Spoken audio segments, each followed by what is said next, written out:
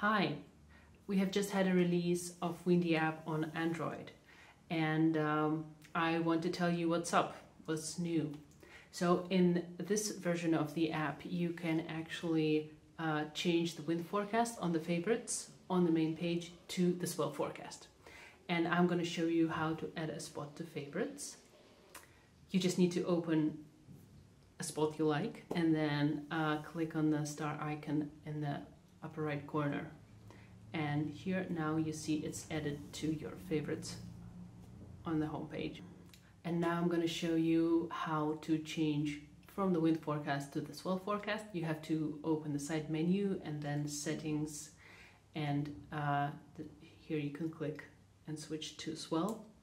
Let me know if this was helpful and what other parameters do you want to see on the favorites on the home page. Comment below.